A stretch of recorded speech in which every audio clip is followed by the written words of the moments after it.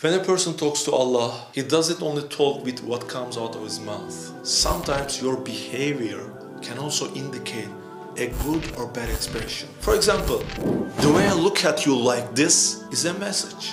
By the language of my behavior, I say that I don't want you here. Similarly, Azan, the call for prayer, is being recited for the Fajr, the morning prayer. Hayya al-Salah, Allah wants you to come to the prayer, but you don't go. What did you want to mean by the behavior? By the language of your behavior, you say that I am not coming, Allah. Zuhur time approaches, but no. You carry on working, Asr time. Asr time comes up and you don't still go. Maghrib time approaches, you say, by the language of your behavior, I am busy. I have so many things to do. Beware, dear friends. Those are such a daring acts. So you say, oh Allah, I am not going to stand by you. Isha time, I'm not coming. In the morning, I'm not coming. Zuhr, I will not come. While your boss fires you for minor reasons, if you insist on not doing the duty that he gives 3 times, 4 times, 5 times, you keep on not doing what your boss says. Just like this. If you insist on not doing the Creator's commands, what's going to happen, dear brothers? If you don't obey, if you don't fulfill His commands, this act is called rebellion. If you do not keep the commandments of a king, what happens? You will be called rebellious. Are you aware of against who we are rebelling? You can't rebel against your boss, but you rebel against Allah. Don't you know that you're rebelling with your act of not obeying? You persist in the morning, I'm not coming, not going to pray, means that I don't care. I don't care. And then by time, and then you hear Azan, you start not to care. You're not aware of the Azan. It doesn't mean anything to you. Brother, just check yourself. Let's check ourselves. It is said that it's easy. We just don't pray in this world. And we're going to go to hell, and then we will go to heaven. It will be a few years that we will be in hell. Is it that easy, brother?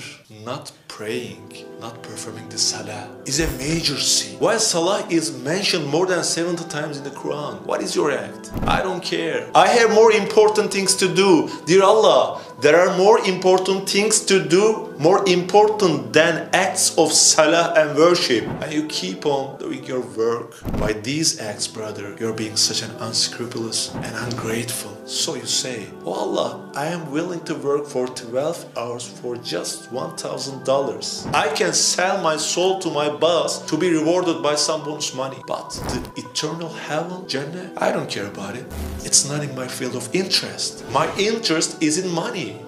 My boss gives me money, but Allah doesn't. Allah doesn't give me any money. I never received from Allah. Don't we express these by the language of our behavior? Ask it to your conscience. It's not necessary to actually say it by your mouth. You can say it by your behavior. Not going will express the same meaning with saying I am not going. So pay attention. Devil is in the detail. We have been deceived by devil. Otherwise, we all have a common sense, don't we? 12 hours for $1,000. On the other hand, 1 hour salah, an eternal heaven. Okay, yes, to 12 hours for 1,000, but sorry, I'm not interested in 1 hour salah in a day and having an eternal heaven. Doesn't it sound foolish? We need to regain our consciousness. The devil has been deceiving us for a long time. It brought us to this situation. My dear brother, remember the reality of death. Death does not die. The appointed hour is unknown. It may come at any time. It may come right now.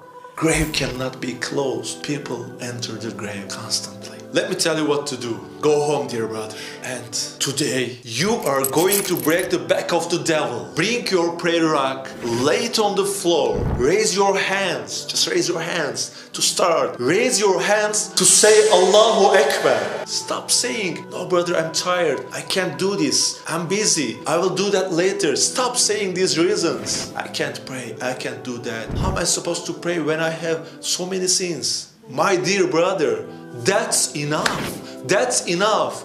Come on, just lay it. Lay your prayer rock. How could one be such a fool? An eternal heaven. Listen, brother, The devil has been deceiving you for years. It's not me who says it. It's in the verse of Quran, commanding prayer. I'm not commanding. For the sake of Allah, straighten yourself out. Lay your prayer rack. No matter what you are in, even if your mom and dad oppose it, even if the whole world will be against you, lay the prayer rack, raise your hands for your Creator. Wave aside the world with your hands and stay focused. Focused on Allah. Say Allahu Akbar. Allah, you are the greatest. Submit yourself to Allah. Prostrate yourself before Allah. You know, the salah is essential, the miraj for a believer. It's a conversation between Allah and you. You have an appointment with Allah and the Isha prayer. Don't you want to communicate with Him? Come on, lay the prayer rack, raise your hands, wave aside the world with your hands and fold your hands and say, my Lord, my heart is only satisfied when I remember you. Dear Allah, these worldly things do not satisfy my heart. Brother, pray to Allah. Say, dear Allah, let me maintain the action of prayer. Make me walk in the right way, straight path. Your commandments. Lay the prayer rack. Whatever happens, today is your day. Now, what is your answer to your Creator? No, I am not going to pray. Or yes,